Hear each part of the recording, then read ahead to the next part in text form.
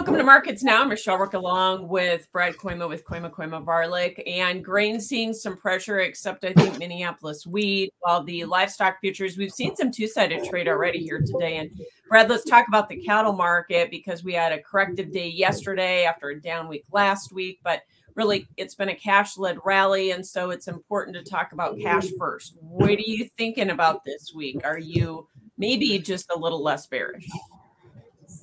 Great lead in. Thank you for having me on. I always enjoy this.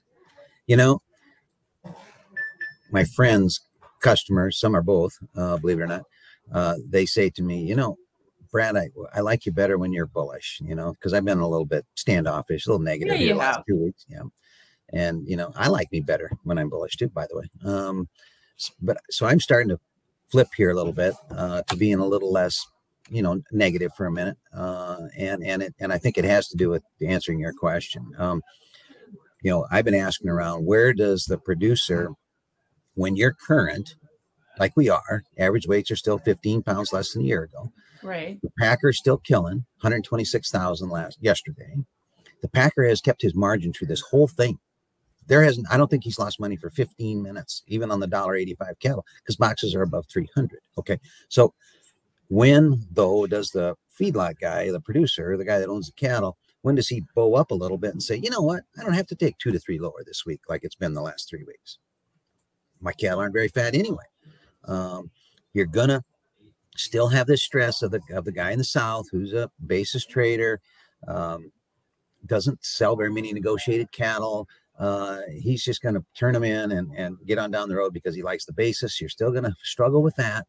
But even at that, you know, we have the ability to be and should be premium in the North. So I'm wondering if maybe this is the week, for instance, if they try to bid the South under 170, I would hope that they'd be a little bit resistant to that. You know, so then could we move our market, at least on old crop cattle, up to 178 to 180?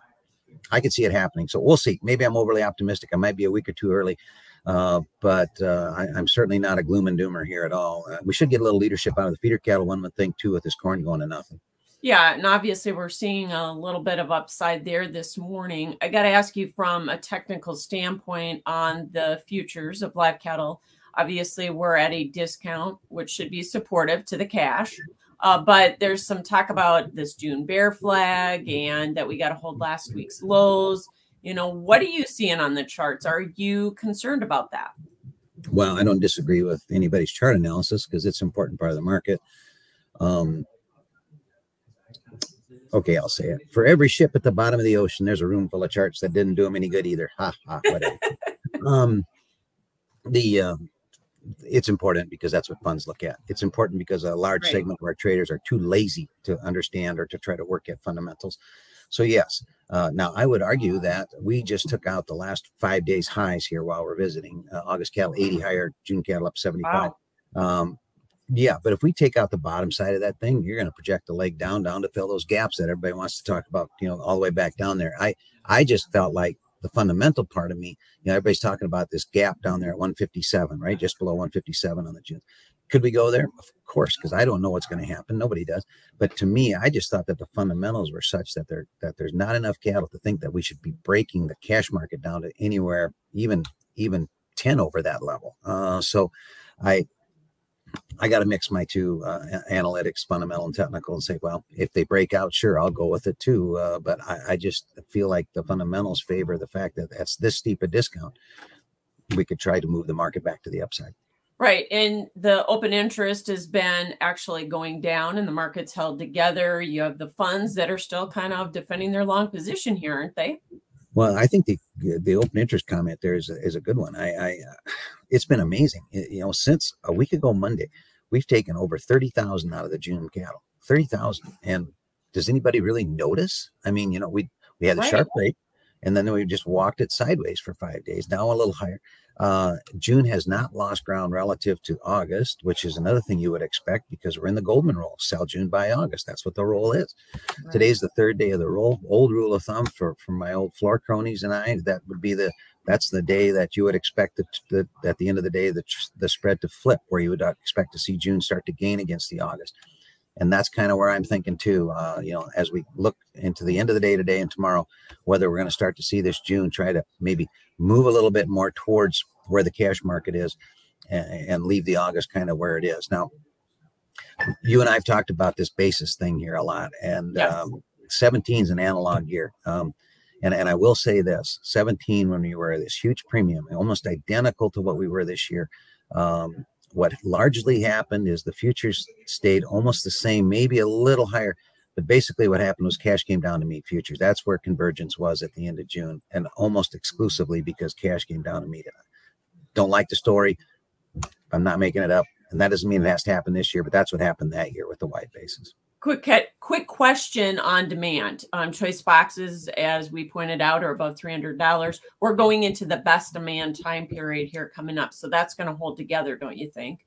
Yeah, I think so. I think that the box side of the thing, the demand side of the thing, should be fine for 30 days or so. I happen to notice exports. That data also came in here this morning.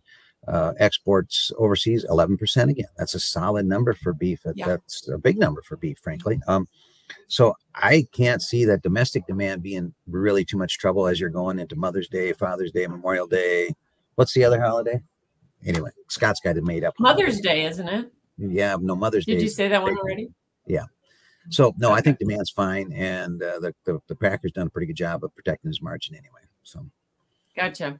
Okay, so let's talk about hogs. You mentioned the exports, and they've been very good here for pork recently, but we just can't get that market to really gain any traction. It was an ugly week last week on the charts. Is this all about just too much supply because slaughter numbers for the week last week were so much above the previous week, and we know we're getting this sow liquidation, or is it a demand problem? Because it doesn't seem like it's demand to me, but me either. I tell you what, I struggle. You got a great question. Producers ask me the same thing. First quarter exports year on year for pork, 14% over a year ago. Pretty hard to bitch about the exports. Right. Yes, there's a nagging big supply, and with that you have this pressure on the market that demand has to be perfect, not just decent. It has to be really, really good. And I think because of all the rhetoric going on between, what's going on with the back talk with China and all this stuff, there's that worry that, well, what if, and that doesn't help the thing. The big problem just from a trading futures thing is that these funds are short up to their eyeballs, and we can't ever seem to get the market to rally enough to spook them out. So the funds keep pressing, and the fundamentalist sits here going like, well, we always rally in May. And don't you think that the cash market went up $7 in the last 2 weeks? Yes, I do. And I know that. And yet they just keep getting beat up. The fund short position sure has dominated the futures thing. That's for sure. Yeah, I would agree with that. Okay. Grains under some pressure here to be expected. Planting is ahead of the average. Weather looks pretty favorable, and you got a WASDE coming up. So kind of a bad combination here for this week. So to extend gains from last week was a little bit difficult, or it's a headwind, isn't it? And China canceled another corn. Yes, and another 10.7 million bushels of corn cancellations. Right, something like that. And yes, I don't know either why we allow them to do that, but it is what it is. They are not reliable. 49% planted, average is 42. Yes, I know that there's places that are dry, like where I am, it is, in fact, and I know places in Nebraska are too. And then on the other hand, there's a lot of places that have really received some beneficial moisture, and we're way ahead of schedule planning. So it's we're going to struggle a little bit here now. Maybe we could at least strike the bell with the old song of well, the market makes the bottom the day the news is the worst. The news is about as bad as it's been here for a while. You can't raise a crop on May 9th. And you can't lose a crop either on May 9th. So I would hope that there'll be some second chance rallies. As you know from visiting with me before, I am not particularly friendly at all new crop corn or beans, and especially not beans. Maybe the WASDE on Friday will remind us how tight old crop is, although the market is starting to lose its focus from that. It's going to start to buy new crop. That's just the way it works this time of year. But that hopefully would stabilize maybe old crop like July corn, July beans. Maybe against some pressure in the new crop. But if this crop continues to develop with that 92 million acre deal that we've got guessed anyway by the USDA that we're going to plant, we're going to struggle. But again, it's very early in the season. We'll be talking weather every week. Yeah, and you're looking at, if you put all those numbers into an equation, a 2 billion bushel, maybe better ending stocks number for corn. So that's going to be a little scary for the trade, don't you think? The new crop potential for that corn is yes, it's keep you awake at night if you're bullish. So, no doubt. All right, thanks for joining us, Brad Koyma with Koyma Varlick. That's Markets Now.